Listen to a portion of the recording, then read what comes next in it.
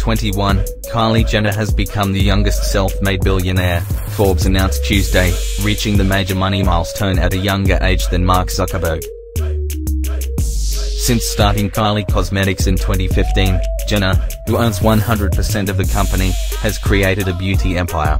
For the first few years of the company, products were only available for purchase online or at various pop-up shops.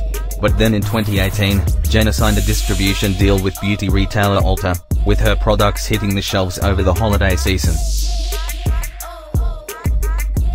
According to Forbes, this strategic move helped Kylie Cosmetics' revenue increase by 9% in 2018, reaching an estimated $360 million.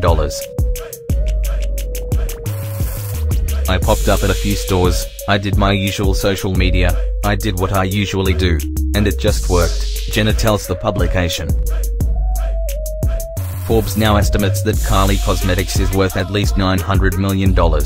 So, if you add in the money has already made from the company, she's a billionaire. I didn't expect anything. I did not foresee the future, Jenner tells Forbes. But, the recognition feels really good. That's a nice pat on the back. In addition to her hard work, Jenner credits social media for the success of her company.